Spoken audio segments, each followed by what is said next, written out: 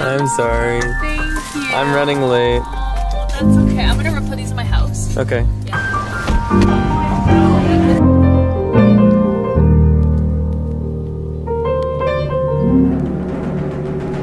So, how was your dinner? It was really good. What did we do?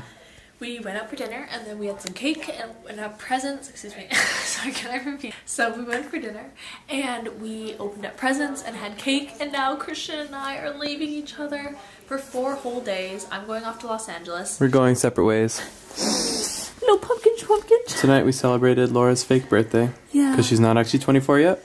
Don't tell me how old I am. They're gonna think I'm old. I'll put in a beep. I'll sense it. I'll censor the noise. Guys. But yeah, we went for Laura's birthday tonight, and it was really nice. Yeah, I'm gonna miss you, Snuggle Boogums. I know. See you in 4 days. Bye, Squish. I miss you already.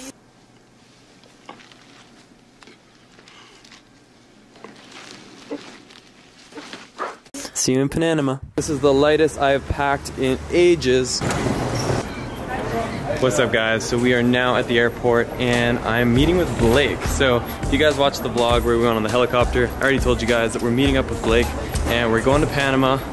I've never been to Central America, and so this is like a really big step for me.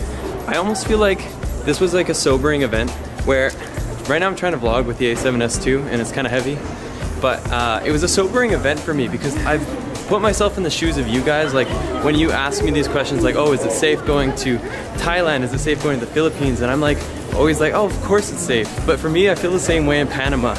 People being like, ugh, make sure you're careful when you're there, blah, blah, blah. So like, I'm kind of like a bit on edge, but I'm sure it's gonna be fine at the end of the day. And I'm really excited. It's gonna be warm and I just need a bit of sunshine, some islands, some tropical vibes, and I'm just really excited, guys. We're gonna be seeing something totally new. This here is the Vancouver International Airport International Terminal, and it's beautiful. This airport is actually like one of the top rated in the entire world. It doesn't beat Singapore's. Singapore's airport is the best, but it's a good one. Hidden behind a tree lies a wild Blake. You ready? Look how light we're traveling too. I've never been able to pack all my stuff in one suitcase. I felt like I was missing something. There's been a couple of technological advances in my gear kit and it's making my life so much easier. The new Mavic, so the drone is literally, instead of taking up half my bag, it's like the size of one of my camera lenses, which is mind-blowing. And then I also have a Steadicam now, which is electronic. I was using like that massive manual one that went off weights, and that thing took up like, that was the reason I carried a massive suitcase around. So just like, it's improved my life for the better. We through. This is how you know you've arrived in Mexico City. Hola, señor. Bienvenido a Mexico City. Alright, so this is not Thailand, but we're gonna give it a shot. So massive disappointment on 7-Eleven. It is not like Thailand. They don't got no toasties and they don't have air conditioning. It was like twice as hot in there, but hopefully Subway won't let us down.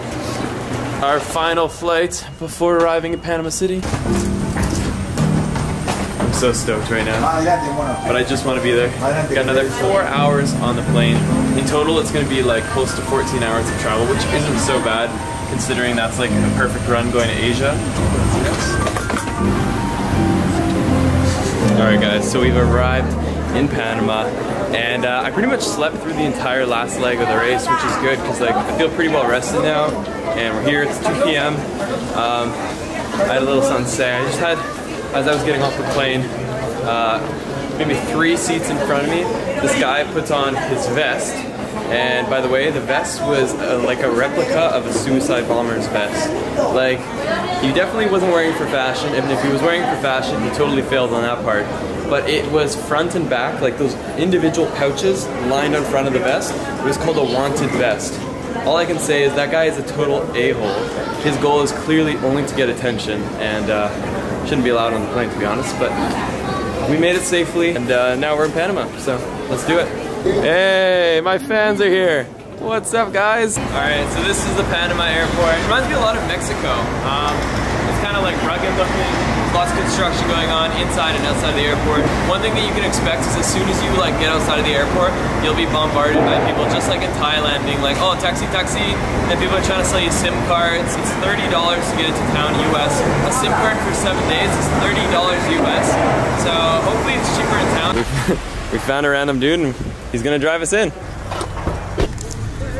So I don't think we have a taxi. I just found a guy that looked trustworthy. He had a good face, and I was like, hey, you going into Panama? And so he's charging us 25 US to get into Panama City. In the Old Town is where I've been recommended to go. Yeah, I feel so lost. This is exactly how I felt when I got to Bangkok for the first time. It's just like, it's a bit overwhelming because people are trying to like make money off you, and you're like trying to save your money. You're also trying to figure out where you want to go. And I didn't book anything, like I don't have a hotel. I don't really know what's good in Panama City, but it's all gonna work out. It always does. And we're gonna get lost.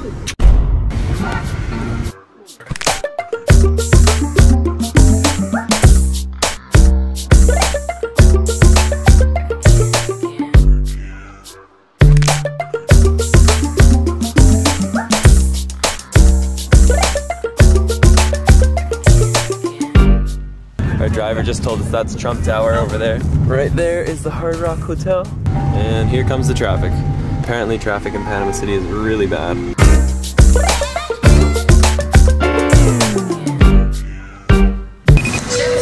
Hi!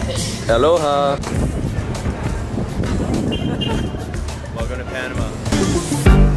So this is like really cool for me right now. We're going through this one-way street. It's been a long travel day, and this is definitely what I hoped for.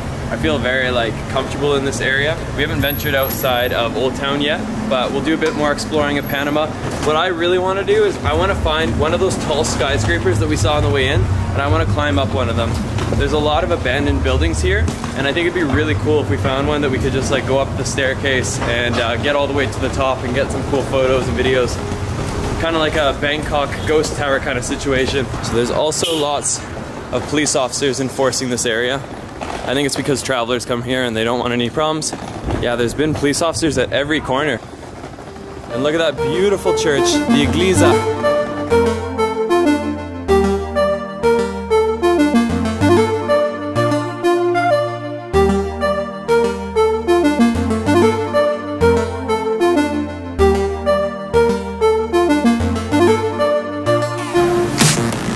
Look at this beautiful little square. It kind of reminds me of like a little Parisian feel. Hello! This is everything I wanted and more. Right now we're going to check out what I think is the beach, although this seems like a dead end lake. Right now I'm trying to vlog with this camera. I need a handle on it because I'm just holding it by the lens, and like I feel like it's really unstable, and it's also really tough to like turn it around. But let me know what you guys think. Do you like the quality difference? This is the internal microphone on the A7S II, which is actually quite good. I don't have like an external mic attached. All right, we found the beach. Blake, look at that. Come get your tan on.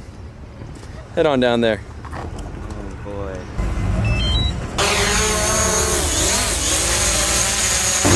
Do you remember me? I'm the girl whose heart you stole. I don't want it back, please. You can keep it. My mind's made up on who I want holding it. You're a little too close, but too far away. Guys, this is so amazing. Like, this is why I travel. I love finding these moments when you just come to a new place and you just experience it. And like right now, yeah, we've just scratched the surface, but there's so much more to be seen here. We're gonna be here for like 10 days. And this is the definition of getting lost. Like, we literally had a ticket. We had nothing else. We're gonna go meet with a local person tonight who actually contacted me on Instagram. He's from Panama City, and he's gonna tell us kind of like how we can make the most of our time here. We really wanna check out 2 sets of islands, but we only have time to do 1. So we have to pick and decide which one we'll come back for another time. Because I do plan to come to Panama at least twice. And San Blas Islands is kind of the one I'm thinking, but then there's also Boca del Torre. So we'll see which one we go with. And if you guys didn't already know, Blake is a videographer. That's what he does for a living. And so if you want to check out his work, I'll have it linked down below. Blake is actually the one who came to Thailand with me to film Black Tusk. And that video should be done. Blake, how far along is Black Tusk? 90%. So we got another 10%, and then it will be live for you guys to see. It's gonna be put on YouTube. Really excited to share it with you guys. And most of all, I'm excited to see what it does, because like the purpose behind it wasn't just to be entertainment value, it was actually to create social change. And that will be the exciting part, to see, does it actually impact the way the tourism industry coexists with the elephants in Thailand and Southeast Asia. Welcome to the bachelor pad. This is what you get for $40 US plus another $4 in hotel taxes. So yeah, basically like 44 US and 65 Canadian. It's very, very modest. You know, it's no Bangkok. If you spend this amount of money in Thailand, and I know I keep comparing to Thailand, but it's because like that's where I call my travel home. Like when I travel a lot, I go to Thailand, so I compare that to Thai prices. This is not very good value compared to Thailand, but we're not in Thailand. Alright, here's our Uber. Hello!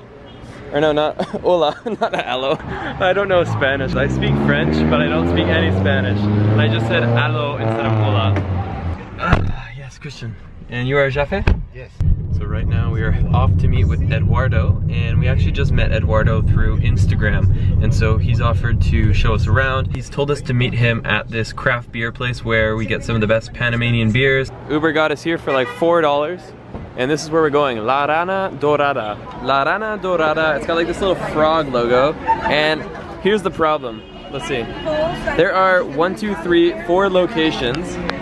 And I didn't realize that when Eduardo told me to meet him at Lana Dorada, I just took the first one on Google Maps, and he's at a different one. So he's actually gonna come to us. It's only gonna take him like 15 minutes. But in the meantime, some Blanche beer. This is Eduardo. He reached out on Instagram. He watched the helicopter video, and that's how he saw that I was in Panama.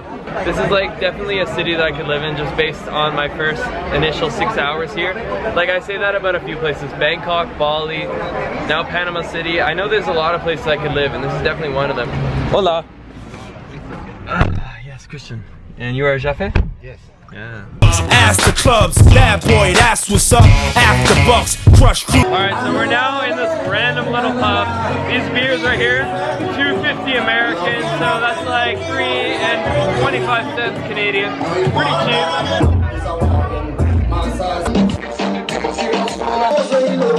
So we're back at our room. Basically it's Satan's closet. The power has gone out, and it's like, oh, I don't even know, but it's freaking hot in our room. And the power has gone out in the entire hotel. We're gonna go downstairs, try to find out how much longer till the power comes back, and get us some water.